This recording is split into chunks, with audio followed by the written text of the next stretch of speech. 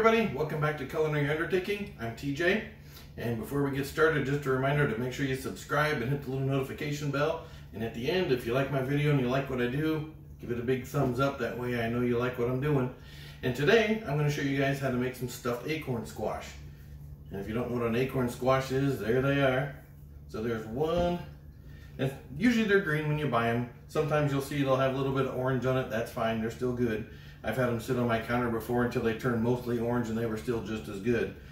So to make this, we're gonna have to cut them in half. So I've already got one done to show you. And then we're just gonna use the hollowed out cavity inside. We're gonna make a sausage stuffing to fill this up with and bake them off. Oh, and they're gonna be really good. So to get started, first you wanna prep your squash. And out of everything we're gonna do today, this is gonna be the hardest part, and only because these are pretty tough. If you've never cut one of these, they're pretty hard. But as long as you have a good sharp knife, you'll make it through.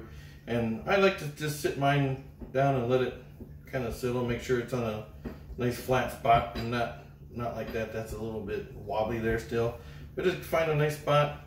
I'll go right in between two of these. I call them ribs. I don't know what they're really called, but I go right in between there. And just go easy. Just put a little pressure, rock the knife back and forth a little bit. And we're looking to get this in half, as close to half as we can. Now, when you get down and you hit the little stem, that's the hardest part. And if you can get a knife that's a little longer than your squash, you can put your hand on the point. Be really, really careful. If you're not comfortable doing it like that, you can always get a towel to kind of help you. Just put your towel on the front of the knife and just kind of work it down slowly. That's not helping me. Just push through that stem. Just like that, it'll go. And again, if you've never done one of these on the inside, it's kind of like a pumpkin. So once you cut it open, there's going to be a little membrane in there. There's going to be a whole bunch of seeds. But just take a spoon and it'll scrape right out. Nothing to it. So we're going to hollow these out.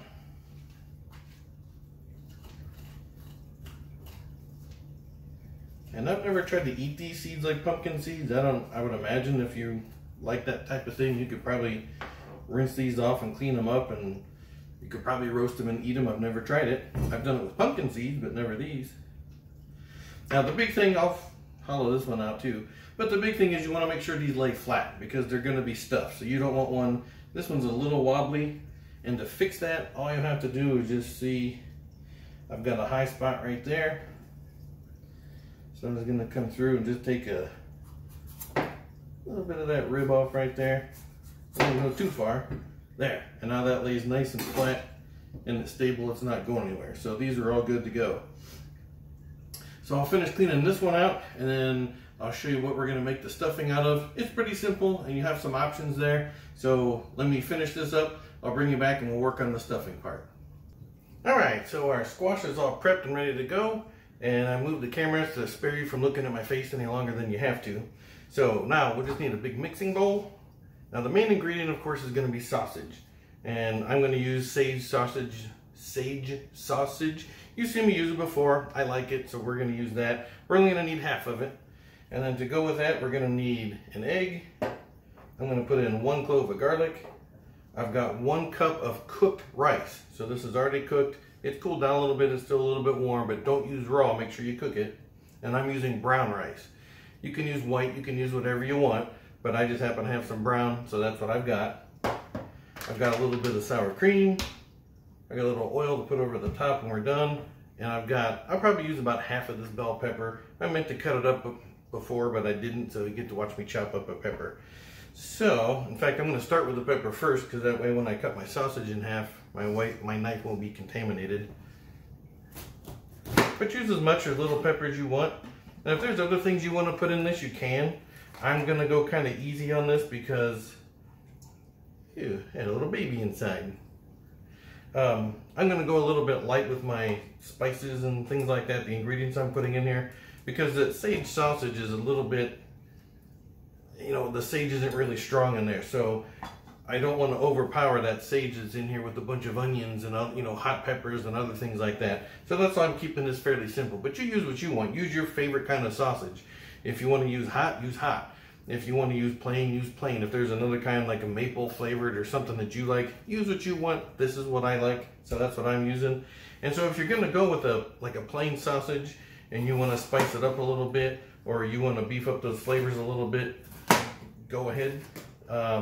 If you're going to use a hot sausage and you want to make it a little hotter, or you want to add some onions, you know, you want to add some other things that won't matter, you're not overpowering it, you know, use whatever you like. But that's why I'm going kind of, I don't want to say bland, but I'm going a little bit easy on this. I don't want a whole bunch of strong flavors overpowering the sage flavor in my sausage. So just give this pepper here a quick little dice. And these pieces don't have to be perfect. Once they're mixed up in the sausage and cooked in the acorn squash, no one's gonna notice.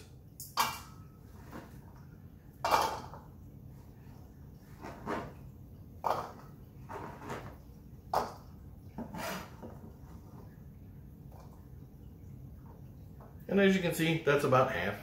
If you want to use more, use more. Remember, this is your dish. Make how you want it. All right, now I'm just going to take this sausage, cut it about in half.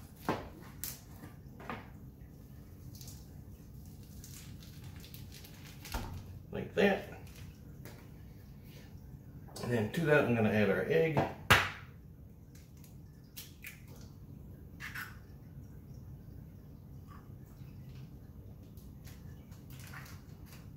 And we'll put our rice in there. Now I need to wash my hands because I have raw egg on them. And don't forget, you always want to add a little salt and pepper to whatever you're doing. I didn't put it on the table here, but give it a little shot of that.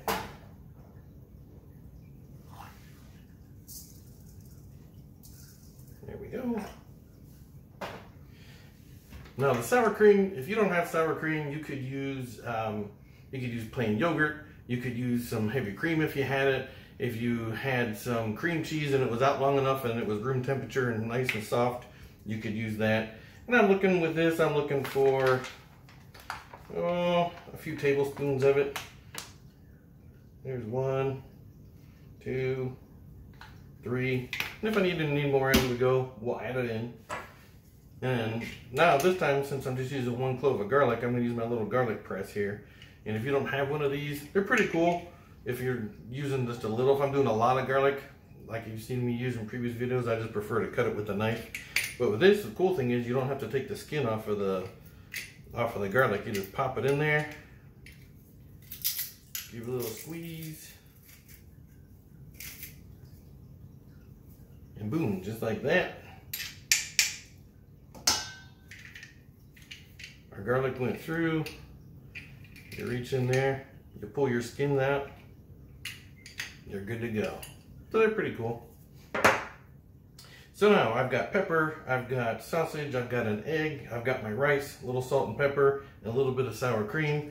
And now we just want to mix this up, make sure we get that egg incorporated all through there. And this, you want this to be a little mushy. So with the sour cream and the egg, this will help turn this into sort of a thick paste type of consistency is what we're looking for. So just keep working it there.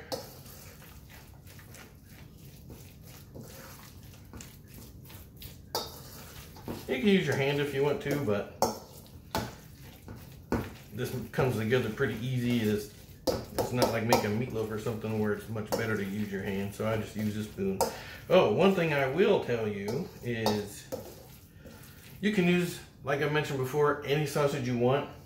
I've tried making this before with ground beef. I figured, sausage is sort of fatty and it works in here. So if I get some lean ground beef and put in here, that should work too. It was gross. Don't use ground beef. It ended up, when I pulled the peppers out of when they were done cooking and I took them out, the meat was cooked inside the pepper, but it was floating in a little lake of grease that had built up inside there.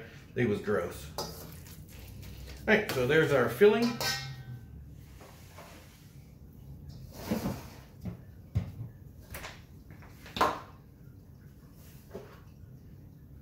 There's our acorn squash. And now we just want to fill each one of them up. And you just want to put the mixture in there. It doesn't need to overflow. You don't need to pack it in. Just smooth it out like that. And that is all there is to it. Now at this point, we'll just take a little bit of oil. Just give a little drizzle on the top, maybe a little on the edge of the squash there like that. Now the last thing you want to do for this is take a piece of foil. And I'm just going to kind of pinch it long ways.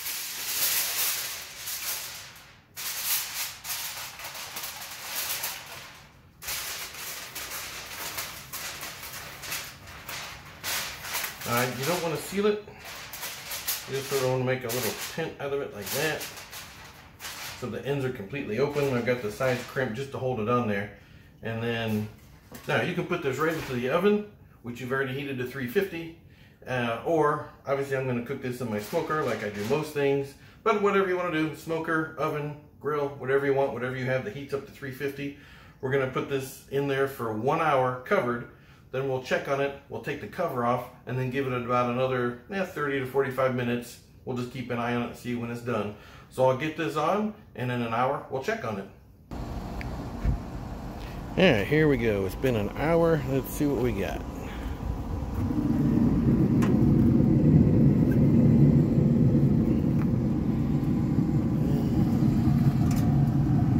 I do this without burning my fingers off.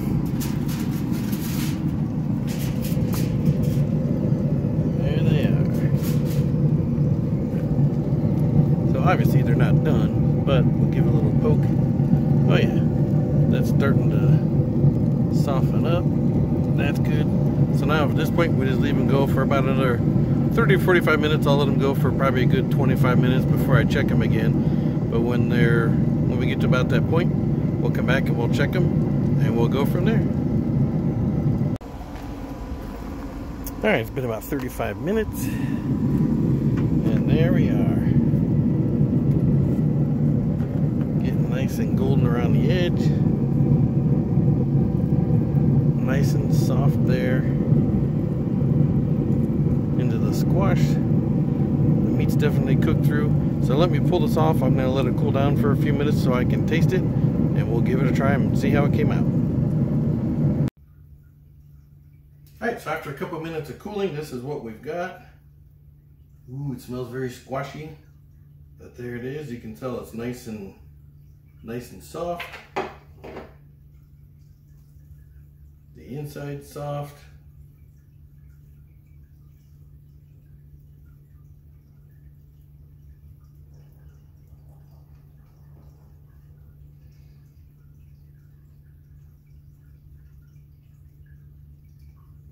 So I'm still getting the sage that's in the sausage. I'm getting the sweetness from the squash that goes with it. It goes together really good. A little bit of sweetness because I got a pepper that we cut up in that one. But this is really good. If you've never tried it, definitely give it a try. Now you can definitely hit the top of this. You could put some shredded cheese on there. You can hit it with a little hot sauce or something. That would be great too. So they're really versatile. You can kind of change this up, make it, put your favorite things in it and on it. And then as far as a meal, you've already got your meat and your vegetable all in one. Add a little side salad, a little cottage cheese or something to go with it. And boom, there's dinner.